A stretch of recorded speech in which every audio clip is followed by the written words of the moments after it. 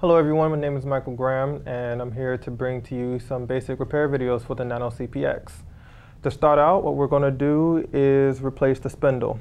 So after you've been flying your Nano CPX for a while, you've probably banged it up a little bit and your spindle's probably bent. So of course you need to replace this. To start out, what we're going to do is just get a regular screwdriver, and of course we're going to take off the main blades.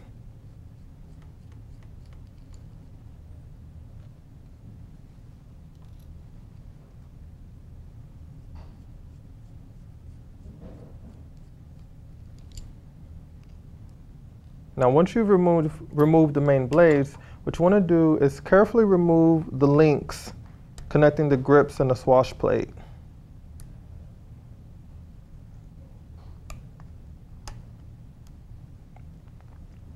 Now, once the links have been removed, you want to use the included spindle tool in order to actually loosen the spindle in the head.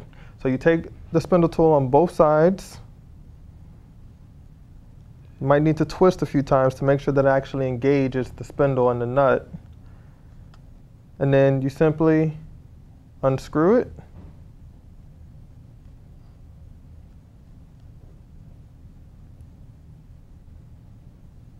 And the head will simply separate.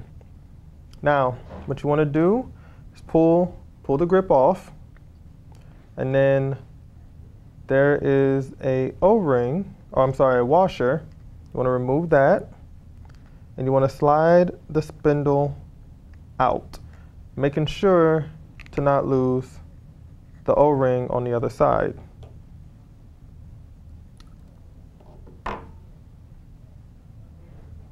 Now also, if necessary, this is a good time to replace the dampeners in the head.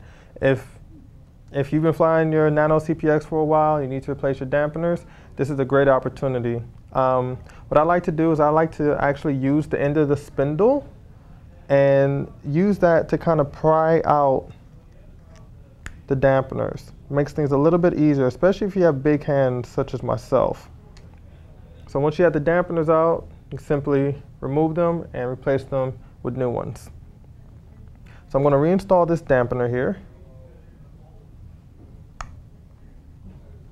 And now, to replace the spindle, simply push the spindle out of the grip, set it aside, grab a new one, and you want to slide it back in the grip the same way as you removed it.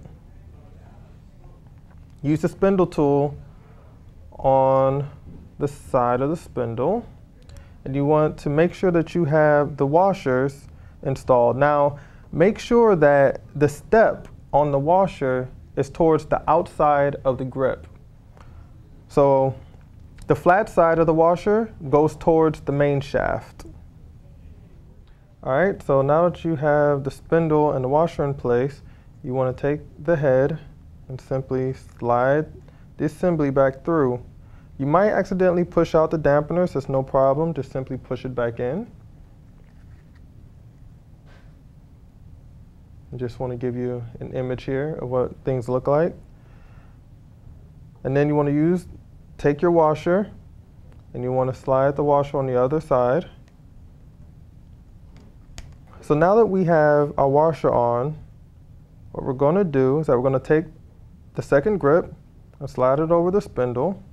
And then we're going to take our spindle tool and the nut and install the nut onto the spindle. Now you want to tighten the spindle nut just tight enough to where there's no in and out play. Like for example, this is not good. This is not good.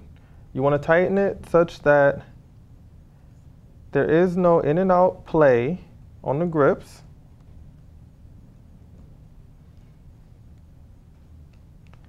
And the grips can still move freely. So as you can see here, there's no in and out play, and the grips can still move freely.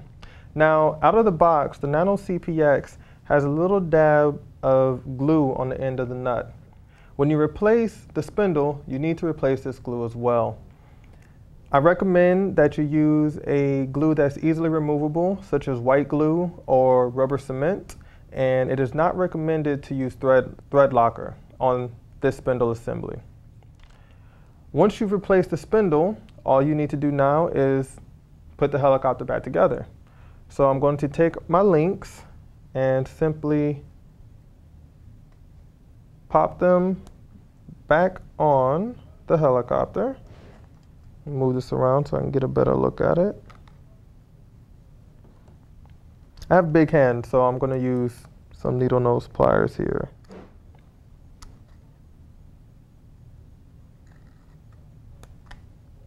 All right, now that we have the links on, I'm going to attach the blades.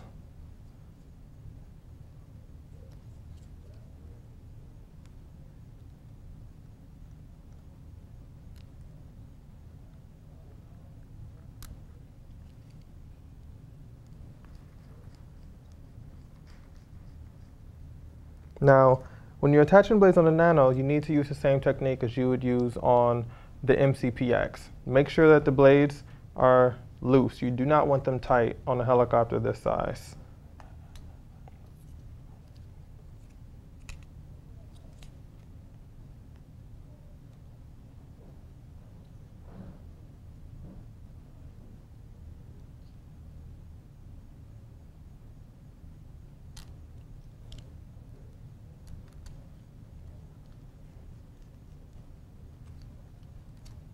All right, and that concludes the spindle replacement.